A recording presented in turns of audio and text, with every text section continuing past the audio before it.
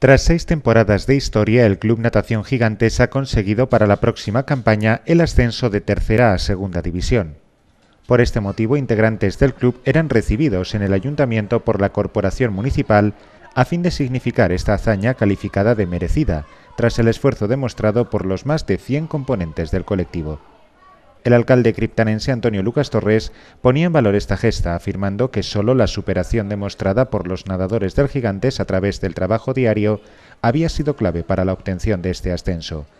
El primer edil afirmaba que más allá de los triunfos estaba la trayectoria, en la que la adquisición de valores y el aprendizaje de sus mayores habían sido piedras angulares en este mérito.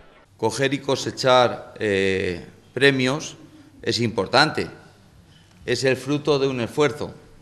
Y lo valoramos desde la corporación municipal porque es importante y bueno, pues es algo bueno porque se valora y pone a Campo de Criptana a un buen nivel.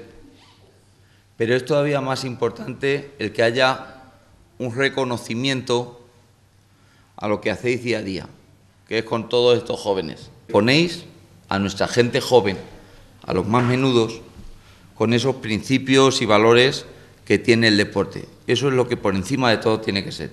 En este mismo sentido, Lucas Torres también habló de los éxitos cosechados por las secciones de triatlón y de deporte adaptado del club, las cuales compartían las mismas premisas y gracias a ellas también habían logrado numerosos reconocimientos.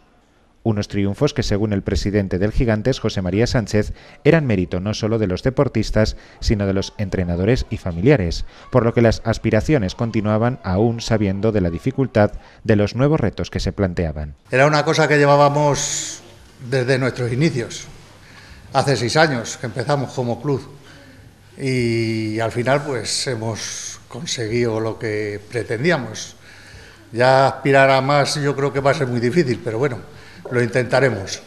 Como viene siendo habitual, la recepción oficial finalizaba con el intercambio de obsequios por parte de ayuntamiento y club y con la tradicional foto de familia a las puertas del consistorio.